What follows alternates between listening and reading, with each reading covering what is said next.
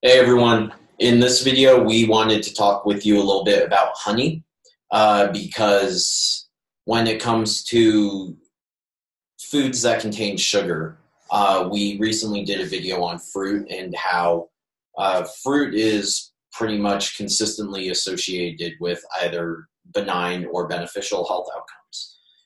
And fruit is a rich source of natural sugars, especially fructose. Well, another rich source of natural sugars is honey. And you'll often see... And someone asked on this post, the fruit post, to talk about honey because he puts it in his coffee. Oh, well. Yeah. Brian. Okay, so that's where this topic came from. But honey's often seen as being healthier than other forms of concentrated sugar, like regular table sugar, cane syrup, high fructose corn syrup. There's a lot of different sources of concentrated sugar out there. They're all some combination of glucose and fructose, just one or the other. And honey's one of them. And so because honey's natural and because honey has like something over 200 bioactive peptides in it, or bioactive molecules, I should say, it's often seen as being healthier than other forms of sugar. But how much of those bioactive compounds can you really get in a teaspoon of honey? So if I'm remembering correctly, you would start to see a clinically meaningful dose of some of these compounds at 50 to 80 grams of honey consumed every day. That's a lot of added sugar. Yeah, and most people don't eat that much. Yeah. Like a teaspoon here and there. Like it's not enough. It's kind of like eating sea salt to get minerals, right? Yeah. It's the same thing. Like you're not going to fucking eat enough sea salt to get your minerals. Yeah. And in particular, I think it's relevant that there was a study published back in 2015. I can't remember the author.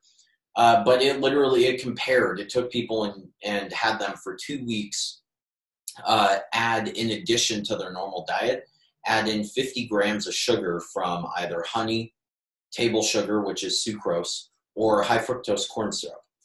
And then they looked at how it affects their metabolic health. And lo and behold, there was no differences between them. All of them showed worsening glycemic control and some signs of the early development of insulin resistance from adding 50 grams of sugar. It didn't matter if it came from honey or if it came from high fructose corn syrup. Were these liquid sources? Yeah. Yeah. But it's not going to matter if you put your honey in your tea or you just consume it off the spoon. You're still getting it. The honey liquefies like when it hits heat too, so it's more of a liquid, I would think. When you ingest it just off of the spoon, like it would have the same effect theoretically in my brain. Yeah. So basically, I think that it's relatively fair to say that honey, when it comes to a dietary standpoint, honey is really just glorified sugar. Yeah. Now, there is data that specific types of honey, like Manuka honey, is beneficial for wound healing when you apply it to the outside. Yeah, I put it on my wounds.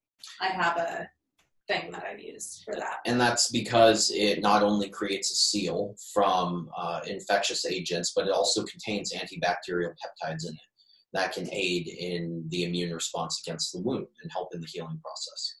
Now, I'm a huge supporter of like bee pollen products because it's not sugar. Royal jelly isn't sugar. So those kind of things have some of these compounds that you're looking for in the honey, but they're more concentrated and they don't contain the sugar component. Yeah. So if you're going to use sugar or if you're going to use honey, then I mean, awesome. But yeah, use it, but it's not any different than any other source of sugar that you would consume. Yeah, I personally don't drink any sugar. I would stick to stevia. So yeah. So that's all we had to say on honey. If you found the content of this video helpful, then great. That's what we're trying to do. And if you know someone who you think the content of this video would help out, like someone who worships honey, then share it with them.